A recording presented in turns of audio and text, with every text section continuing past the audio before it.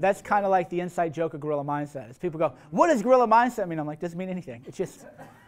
So it was funny when Jesse Lee and I were talking, he was interviewing me, he goes, so gorilla mindset, like what does that mean? And I said, well, you know, gorillas unconsciously trigger strength. Red and black are like cool colors.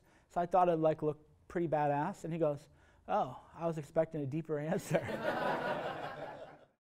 So yeah, I mean, even the color of gorilla mindset, the color tone is a certain way because red is an action-oriented color. That's even why the red pill and blue pill doesn't come from the matrix. It comes from scientific studies into color.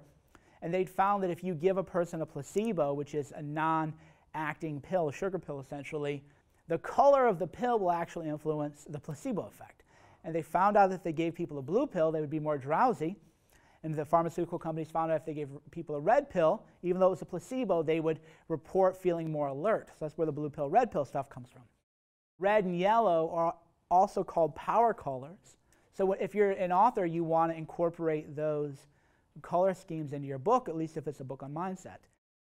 Gorilla was chosen because unconsciously you're either going to love it or hate it.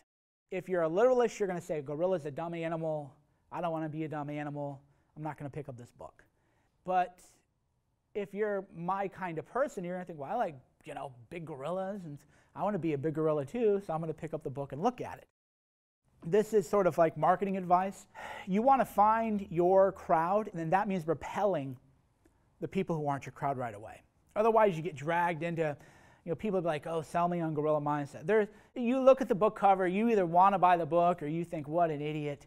Whoever would have done this. It's a very strong visceral reaction, whereas other books are more, that want to be more mainstream, that's actually a mistake. You want to be shocking and jarring. Fame is different today.